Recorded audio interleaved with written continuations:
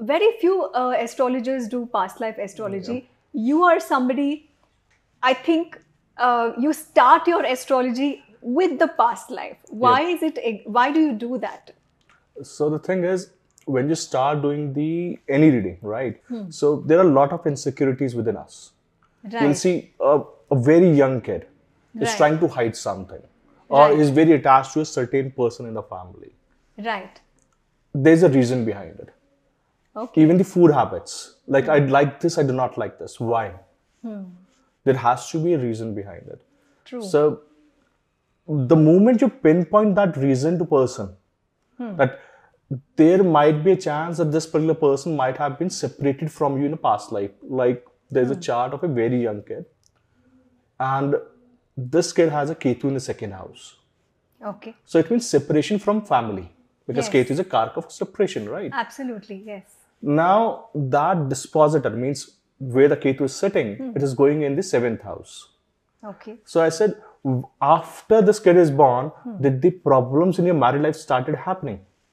Okay. Because this kid is a reason that you two will get separated, and this kid will suffer the most. She's carrying the karmic baggage with her, and that is why whenever she goes to school, she comes from school, she comes and hugs like, she's away from like million years.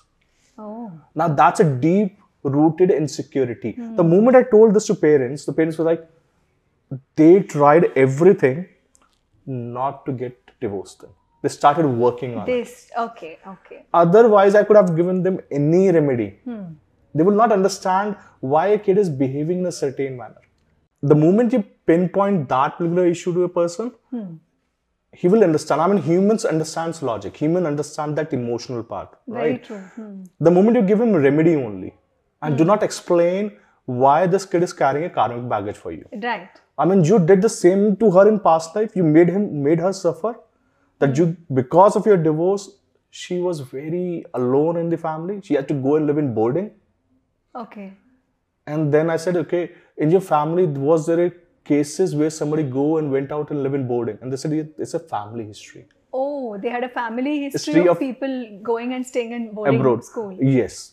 So now when you start understanding this karmic pattern in a chart, for example, there was a person who had a Mars Rahu, which is an extremely violent combination. Yeah. In a Sagittarius. Sagittarius is a war sign. Okay. In a war signs, right? So I said, and this is happening in a 9th house of dharma, religion, Yes. temple. Yeah. I have to ask, who died in your family due to religion or fighting for the religion? Because this person says, I always see, because this person sees violent dreams. Okay. He don't know why. Oh, okay. Then I started connecting it to the religion. I said, have you ever fought for in this particular time period? Because that Dashanta Dasha will repeat. Yes. Yes. Have you fought for the temple? There's a fight going on with temple.